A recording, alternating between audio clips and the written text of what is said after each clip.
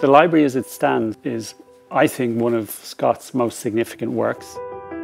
I think what's striking about it is actually it still has much of the grandeur in its upper reading room, which is an incredible vaulted interior.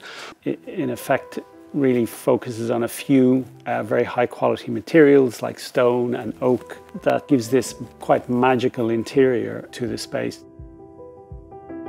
I think what's special about Exeter Library is its setting in the garden. It's one of the most special places in Oxford to my mind, although I admit I might be a little biased. I love the first floor elevation facing over the garden, where you get this really close-spaced arcade of pointed arches, and then every one in 3 or 4 is a window, which just brings in this lovely diffuse light.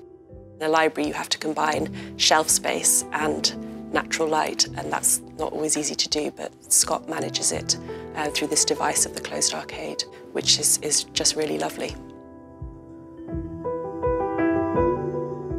We're hopefully crafting a new chapter in the story of the library for use of present and future generations.